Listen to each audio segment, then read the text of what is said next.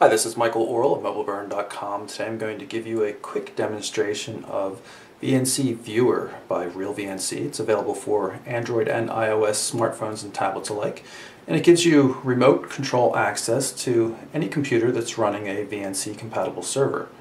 In this case, I've got a small machine running in my basement, and it's running a free version of the VNC server. You can see how you can move around the mouse just by panning up and down. And it's very easy to tap on something, just tap anywhere on the screen. So it's quite easy to navigate. There are gestures for scrolling. If I place one finger here and then scroll down, you'll see it acts as a mouse wheel. Also have multi-touch support for zooming. And there's an actual mouse mode here. You can hit the menu button here, bring up mouse buttons, and instead of tapping anywhere on the screen, you can use these transparent buttons and have a dedicated mouse scroll wheel as well. Let's turn that off just because it takes up some screen real estate.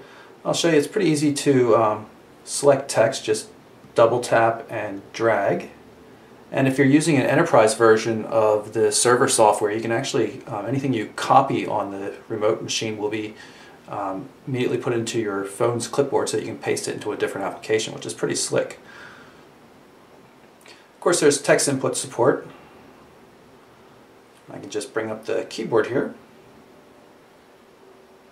and maybe type cnn.com.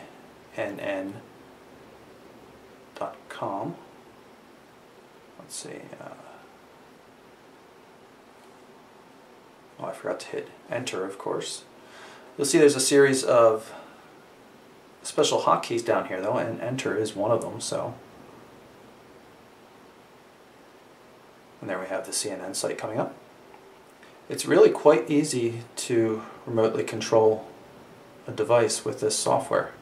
Everything works exactly as you would expect.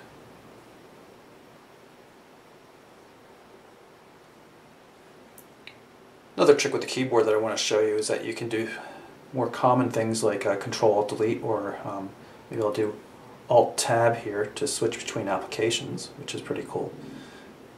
And again, you just have to tap on the keyboard icon to bring it up. This also works in portrait mode. Let's see if I can show you quickly.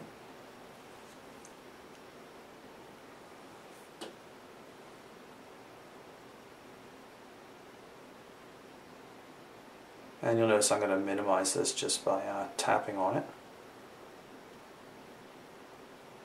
It really just works so well. There's even coasting. You know, if you swipe very quickly on the mouse pointer, it will coast a bit, which is pretty slick. So there you have it. There's a very quick look at VNC Viewer by RealVNC. For MobileBurn.com, I'm Michael Orrell. Thanks for watching.